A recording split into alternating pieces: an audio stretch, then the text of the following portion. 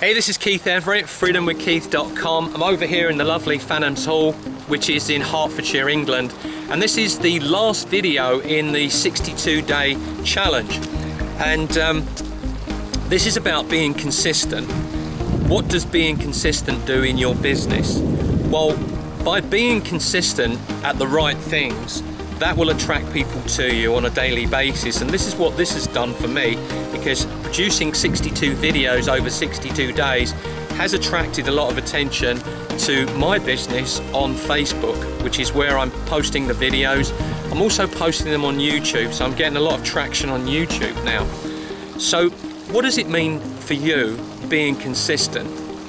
Well, if you do things every now and again in your business, that's okay, but you may not be getting the attention that you want to get in your business to get the results you want to get.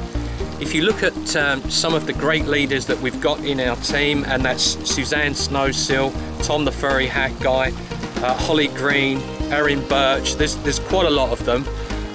What they're doing different from other people is they're being consistent in their business.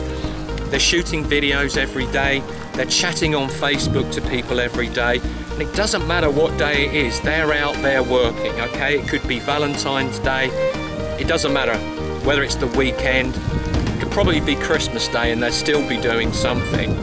So this is what being an entrepreneur is about. It's actually about being consistent and showing up in your business every day and working that business, not treating it like a hobby. So I hope this video has been useful to you. It just really means that the more you learn something and the more you consistently do it, the more it becomes a habit.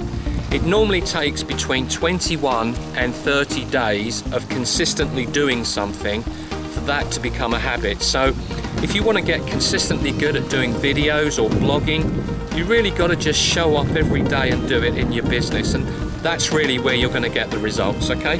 So I hope you've enjoyed this video. If you have, and you want to know what it is that I do to come over to beautiful places like this, to be able to work from here during the middle of the day, click the link above if you're watching this on Facebook, and click the link below if you're watching this on YouTube.